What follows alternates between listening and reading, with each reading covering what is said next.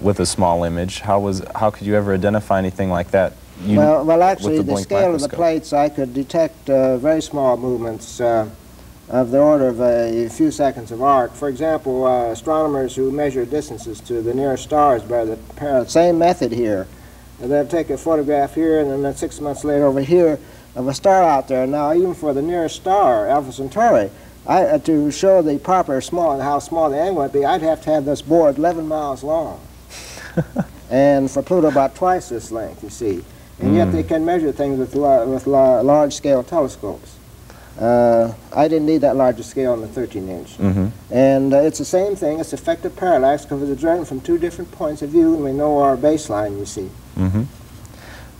Let's take a look now at this photograph that we have as part of our set. This is the same one that was on the Gary Moore show. Why don't you point out Pluto for us? There's an arrow pointing to it now, but it's really hard to see. So. Yes.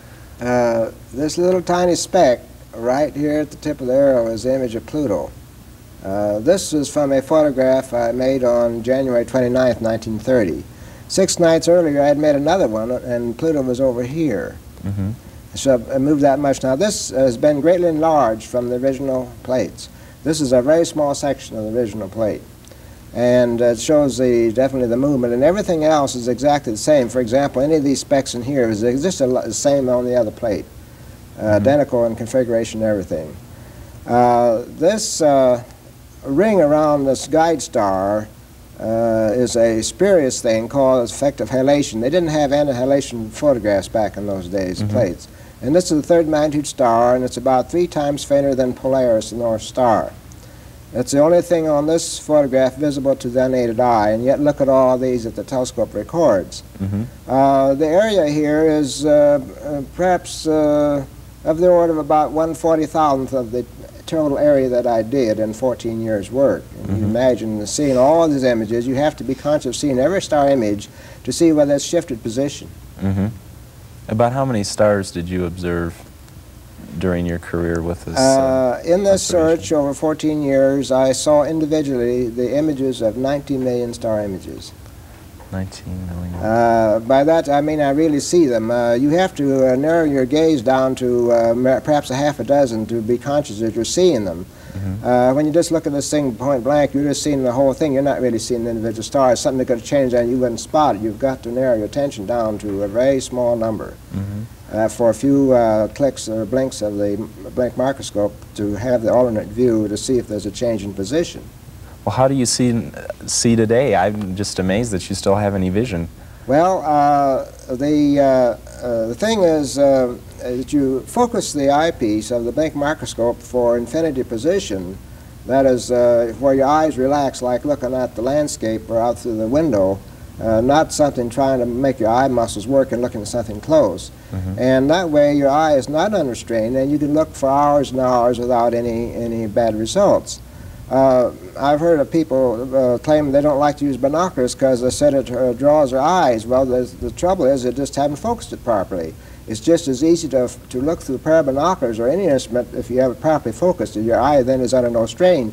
But many people do not know the trick of how to do this, apparently. And so my eyes are very good today. I guess it's practically a certainty that even though you're the discoverer of Pluto, that's not the only observing that you've done. I understand that you did some observations with Mars, and some of your theories about Mars have been substantiated by NASA. Yes, and some interpretations are also wrong.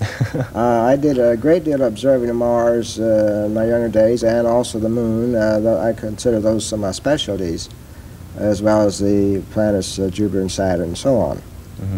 And so really my specialty is planetary astronomy, although I've done quite a little of some stellar work too. Now, astronomy people I think would feel that it's a fairly safe profession, but I understand that one time when you were observing in one of those cold, unheated observatories that you found yourself in a little bit of a problem. Yes, well, there was one night I was taking my last plate before dawn. This was before the discovery. And suddenly some very bad growling broke out right close to the dome. I didn't know whether it was a mountain lion or a bear, but he sounded rather ferocious. And I was really scared out of my wits, because it was possible for him to climb up those lava stones and up through the slit in after me, and I was afraid he might do that. Well, of course, this was during my exposure. I couldn't leave it without ruining it, and so I would take hasty glances from the eyepiece, looking out through the slit to see if I could see a dark form in the dim starlight coming over that sill. And if it was, I was going to bolt, but not unless I had to. Well, after he didn't do that, and after a while the growling died away. I could hear it getting fainter, and so apparently he was going away, but I didn't want to take any chances. So after I'd finished my last photograph, I waited a while until it got pretty bright twilight. Then I went downstairs and opened the door and looked all around to make sure I didn't see anything, because it was 300 yards to the administration building under the pine trees. And thinking that the path was then clear, why I made a hasty retreat to the administration building some 300 yards away, but I wasn't taking any chances. And then there were some other incident episodes happened too, but that was one of them. That's a hair-raising part of my story. I can imagine. What about, there was one time when you nearly froze to death out in one of those places. Yes, I had become so numb that the sensation of cold had disappeared, and I didn't realize that I was getting a state until I needed to make some small adjustments on the telescope, and my fingers wouldn't work. In fact, I had no feeling in my legs or my hands either. And this was a rather dangerous situation. When you no longer feel the cold, you're in a dangerous state. And just sheer willpower got me back to the administration building. That's well, that's too dangerous for me. I'll stick to sitting inside television studios, especially under hot lights. What are your favorite parts of the night sky for observations? I mean, what would you recommend to an amateur astronomer? Well, of course, any season has its interesting constellations and objects to view. The summer sky has most of the great globular star clusters, which are really beautiful objects to see in a fairly powerful telescope, with this dense swarm of thousands of faint stars, and realizing each one of them is a sun. Then, of course, in the winter sky, we have some of the bright stars like those in Orion. That's one of the most beautiful constellations, and the Great Nebula and Sirius and all those. So, and then in the fall skies, we have the Great Nebula of Andromeda in the east, which is rather interesting to see. It's at a distance of over 2 million light years. It appears to the unaided eye as a sort of a misty star, not just a sharp star, and through a pair of binoculars you can see that it is quite a extended glowing object, and actually one can see that far without optical aid. I'm going to read a letter that I got from you. When I talked to you before, you said this was more or less a typical letter of the kind that you receive from nearly all over the world. This is from a little girl in La Plata, Maryland, and she writes, "Dear gentlemen, we, the 5th grade, are reading a story. We are reading about Clyde Tombaugh. We want to know if Clyde is still alive. If he is, can I have his autograph? Can you give us some information on Clyde?" And then she gives her address. Do you get a lot of letters that say, "Is Clyde still alive?" Yes, quite a few. They probably realize that this discovery is back quite a number of years, and but I'm still here. How do all these children know about you? Well, this story is printed in the 5th Reader, apparently in many states, if not over the whole country, and so it's part of the reading course, and that's how I get letters from all over. I've gotten thousands and thousands of letters. In fact, I get a great number of letters from all over the world. And you continue to get them every year? Yes. I think that's great. What are the chances of a 10th planet or beyond? There's a possibility there may be more planets. It would have to be small and more remote than Pluto. But the chances of this probably aren't too good. You see, after the discovery of Pluto, it was the planet X was much fainter than expected. And there were some doubts as whether this was really Lowell's predicted planet X, that this was just an interloper. And the apprehension arose that the real planet X was yet to be found, so they wanted me to continue the search. And I went on for another 13 years and finally covered 3/4 of the sky and didn't find anything more. And so and I had the capacity with my instrument to pick up a planet like Neptune, the distance of 7 times Neptune's distance from the Sun. And I can guarantee that there are no more giant planets because there'd be an enormous gap in the Bode's law. As to small bodies, that may be a possibility further out, but the chances comb the sky so thoroughly, and so much of the sky, that if anybody thinks they're going to find a planet, they've got a hard task ahead of them, and they'll have to have even a more powerful telescope and have to deal with perhaps 10 times more millions of star images than I had to.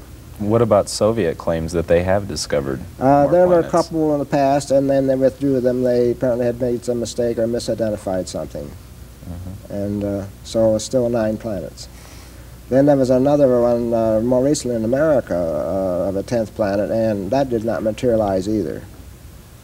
These, I understand that there's a new telescope being built out in California, I guess it is. It would be the world's largest, is that correct? Well, the 200 inch is the largest telescope in America. The Soviet Union has one about 240 inches.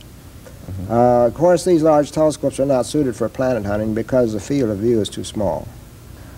What are your feelings about unidentified flying objects? Are there really other people out there? Well, one hardly knows what to believe about many of the accounts. Some of them are definitely hoaxes. But there are things to be seen. In fact, I've seen a few myself, and I did not know what they were.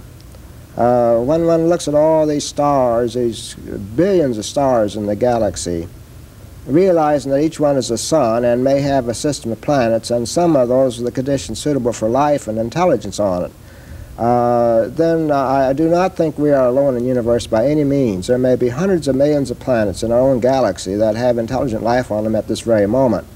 Now, some of them are very advanced in civilization. If they haven't committed international suicide, they may be traveling through space, exploring this part of the galaxy, and maybe that's what they are, and maybe it is not. I have not yet, I have a rather open mind on this. I haven't found anything definite one way or the other. So, now, some of the things reported are natural phenomena, and there's a few percent that cannot be attributed to such things, at least as far as we know. And that leaves the whole world open for speculation. Right. It needs more scientific study.